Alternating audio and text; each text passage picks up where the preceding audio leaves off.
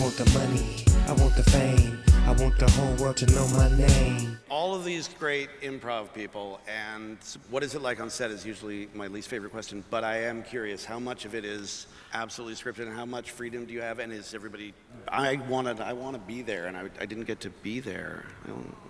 I'm just a writer. Right.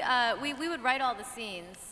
Oh, I know that, but like... No, but I mean, did you say... No, we all know that some men wrote them for you. Wait. Okay, the Like question on was set, if were we you guys improvised. like just making stuff up, doing stuff on the fly as well, or was it? Well, we definitely would do that, like, you know, with people like Michael, he would come up with stuff in the moment, but yeah, our goal was to have a very funny script that then people, if we had time, would be able to improvise, and so we did get time for that sometimes. I mean, we had like Tom Lennon was born to improvise in the Gilded Age. Like everything he would say. So funny. What do you guys think? How much was scripted, or how much did you improv? Like what? Well, I don't feel like I did a lot of improv, and we were all so happy with the dialogue that you guys came up with that it wasn't like, oh boy, I need to pitch something because this is gonna tank. So I think Rich Fulcher did the most improv that I've seen as Mark Twain. Mm-hmm. Again, born to improvise 100 years ago. Yeah. It's true. Did you improvise a lot? Some, not, you know. But the scripts, yeah, the scripts are funny. Fine. I said funny, not Oh, fine. I thought you said fine. No. They're funny. They were adequate. We did a lot of alts. A lot of alts. Alternate lines. Alternate lines. We had a lot of versions of scenes, and we would pitch, oh, what about this line? What about this? And they would take and do it.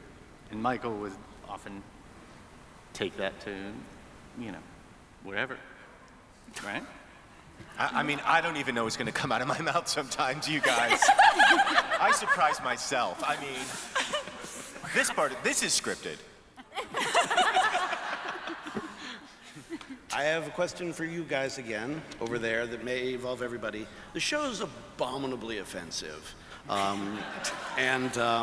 but also beautifully and retrospectively, it definitely, I mean, first of all, most of what you're saying was what people believed at the time. You do get to have a lot of fun with it, though, and I'm just curious if there was ever if there's something you don't want to touch or afraid of, or something that you wish you could have put in there. Like, how far can you go and still I mean, Armin did get raped. In the second episode. Yeah, was there anything we didn't put in the scripts? What do you think? We, at one point... Jeremy wrote on the show as well, by the way. In this fourth episode, which is airing this Tuesday, there was a moment where we were looking up entertainment, because there's a beauty pageant, and really popular entertainment was blackface. That was really common, and we decided we did not want to do that. We almost went there, and then we were like, this is just... It just not felt as like, interesting. and it also felt just boring. You're like, why? That's not funny. It's over. Let's do something else. So we did McFace, and we had someone in whiteface be an Irish person. Yeah. It's whiteface with a red nose, freckles, and like a Raggedy Ann wig. So. Because the Irish were actually, you know, they were savages. In 1902, people hated the Irish. And in 2015, I'm not crazy about them either.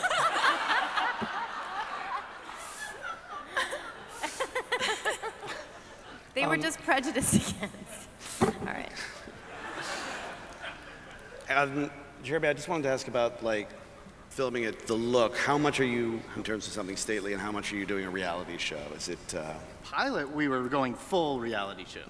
That was the initial conceit, was just like 100% a reality show. And then we started dialing it back more and more and just deciding to embrace its own thing. It's really, I think by the end, became its own beast. I want the money, I want the fame, I want the whole world to know my name.